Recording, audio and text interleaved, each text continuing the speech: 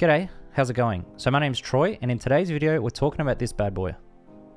So this is the Beelink 12th generation mini PC. So it's got a Alder Lake N100 processor, 16 gig of memory, 500 gigabyte storage, Wi-Fi 6, and a 2.5 gig Ethernet card. I bought this thing because I was looking for something to replace my big bulky lab box that I've got. So it's just a white box build. It's probably about, I don't know, 10, 15 years old now, and it just runs a few VMs on VMware.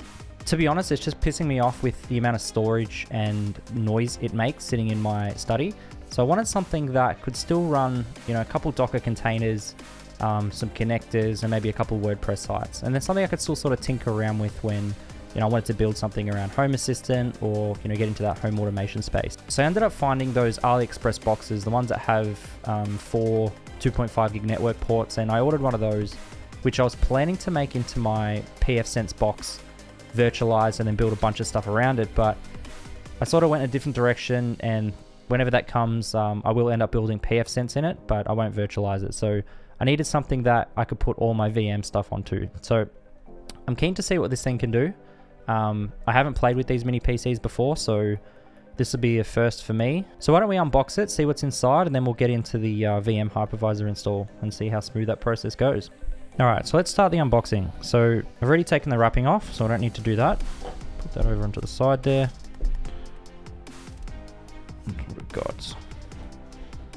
User manual, some crap, accessories.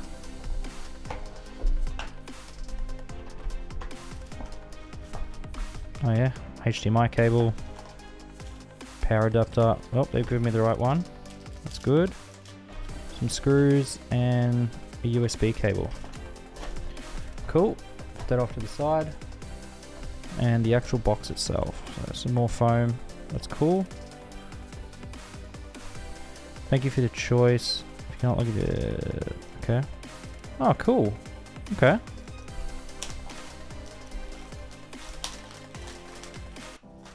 Don't need that crap.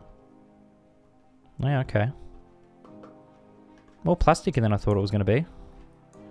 What do we got in terms of I/O? We got 2 ports, 2 LAN ports, 2 HDMI. Okay. USB-C, USB. What does that do? Quick setting, button description, press delete to... Okay. Cool. That's what it looks like.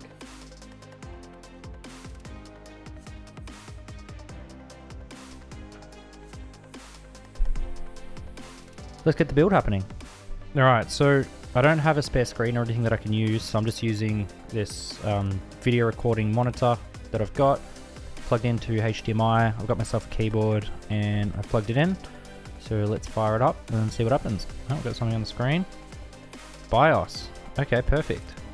Yep, 16 gig memory. Okay. I might plug in my USB now. Hit delete so I can get into the boot menu. I do need to get the USB to install ESX, so I'll grab that now. Alright, so I'm going to plug in another USB. This can be the drive that I install onto. Alright, save changes and exit. So this should be booting, here we go, ESXi installer. That's what we want. Just waiting for that to finish.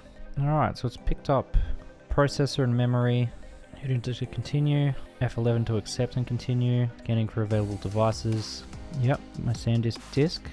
Yes, I know it's going to be overwritten. Okay, enter root password, install. And we're cooking. We are installing. Alright, so we might just wait for that one to finish and then we'll come back to it. Alright, so I just finished the install. I've booted it up and I'm going to jump onto the computer now and see what the VMware side looks like. So let's do that. Alright, so I've just loaded up the VMware page. Let's log in. Log in, it's connecting, that's good.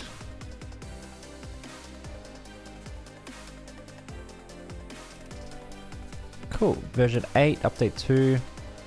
Recognizing our memory, recognizing our CPU, that's good. What about the network cards? Oh yeah, we've got both. So one's plugged in and then the other isn't. Alright, cool. Oh, what about storage? Let's set up some storage. Devices. So we've installed it onto a USB 3 flash drive, and then we've got inbuilt storage as well. So NVMe, okay. Let's call it NVMe. Next, VMS6, yes. Use a full disk. Finish. It's about to be erased. That's okay. Let's erase it.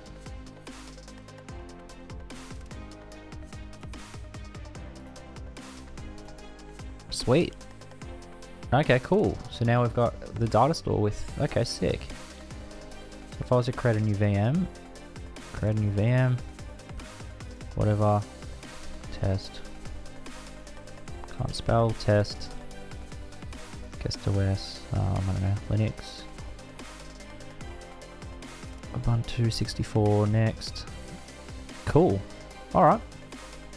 Yeah, cool. Alright, so this is all set up. So I'm going to get ahead and start building some VMs out of this. But yeah, this I guess I'll test this little device over the next little bit and see how we go.